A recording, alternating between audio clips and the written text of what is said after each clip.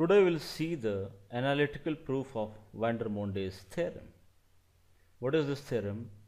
MC0 into NCK plus MC1 into NCK minus 1 plus MC2 into NCK minus 2 and so on up to MCK into NC0 is equal to M plus N CK.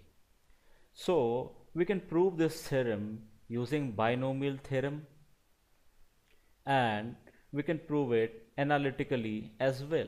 So we'll see how to prove this analytically. Okay, so what we'll do that, what is this M plus N CK represents? So this is equal to number of ways of selecting k objects out of M plus N distinct objects. Okay, so what we'll do that, from LHS, from left hand side, we'll try to prove this result. What we'll do, we will divide M plus N distinct objects into two groups.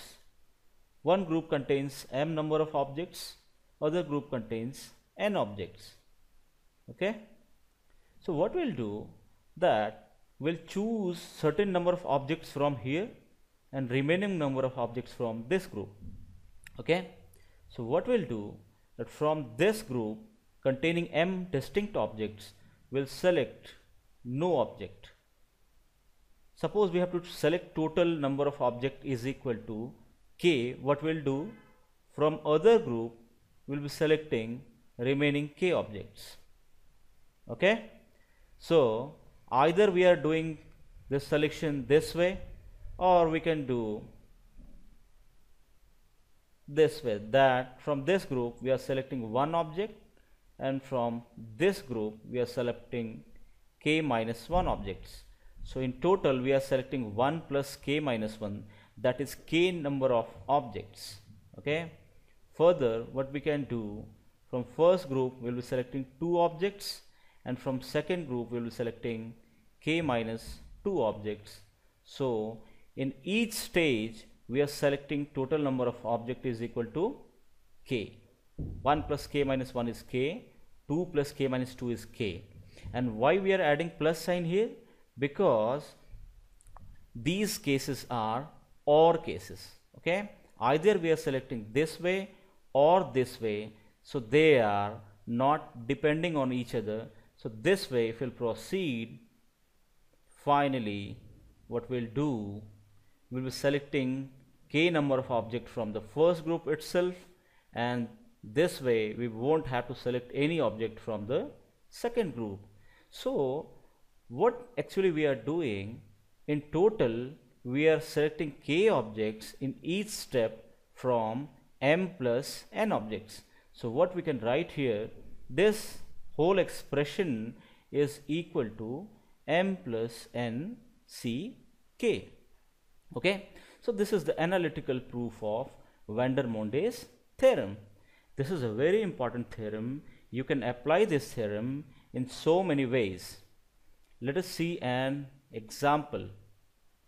Okay, so what we have to take care of, so what we have to consider in each stage is that we are selecting total number of objects in each step, which is equal to k. Okay, suppose I am taking one example. Suppose we have to find n c0 square plus n c1 square plus n c2 square and up to n cn square. So what will the result for this expression? So what we can do is, we can write this as nc0 into nc0 plus nc1 into nc1 plus nc2 into NC2 and so on. Finally, we can write this as NCN into NCN. Now, we can write this further as this is equal to NC0 into NCN. Why? Because we know that from n objects, if we are selecting no object, it means that we are selecting equivalently n object. So if we are selecting n object, this is equivalent of saying that we are selecting no object from n objects. Or further, you can write this as this is NC1 and this will be NC n minus 1.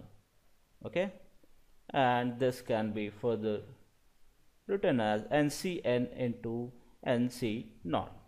Now, a very important point here is that in each stage we are selecting total number of objects equal to n.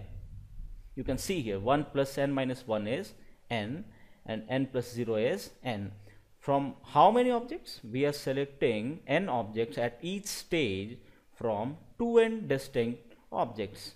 So finally we can write this as 2n Cn. So we can write here finally the result will be 2n Cn. Okay.